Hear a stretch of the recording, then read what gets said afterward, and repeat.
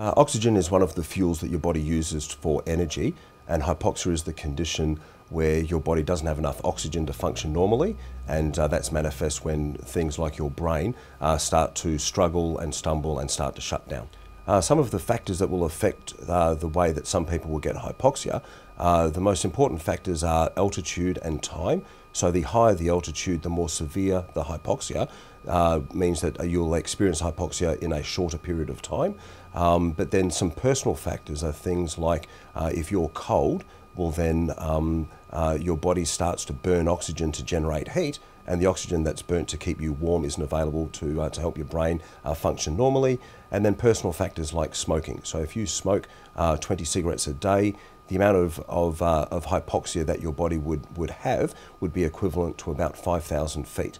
So if you're in a cabin altitude of 8,000 feet and you're a heavy smoker, the amount of oxygen that is being delivered to your brain would be equivalent to about 13,000 feet, and that's an altitude where we would know that you would get hypoxia symptoms. Some other things, like if you're physically active, well then your body is using oxygen to make the muscles move. Again, that's reducing the oxygen delivery to your brain. And also things like your general state of health and your level of physical fitness can also determine how efficiently your body uses oxygen. And if you're not very physically fit, well then your body uses a lot of oxygen to function, which will lower your threshold for developing hypoxia.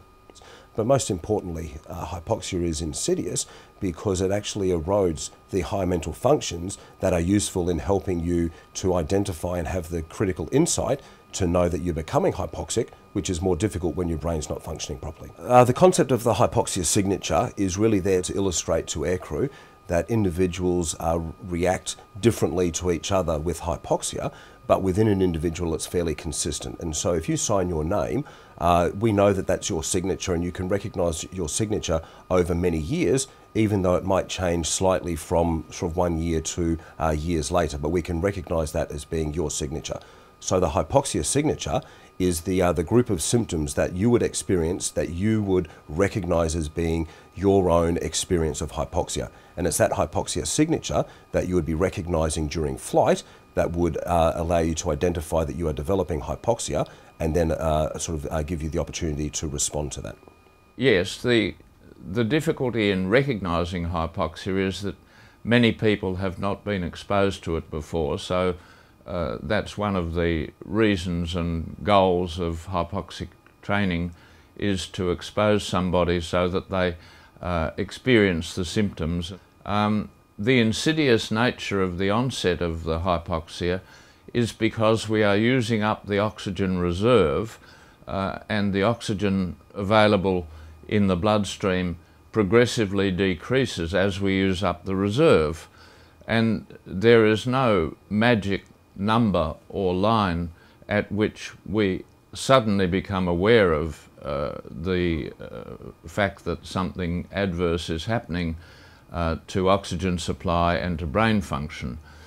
So the major difficulty lies in the fact that a brain which is already deteriorating in function because of a reducing oxygen supply has to make decisions about the fact that this is happening.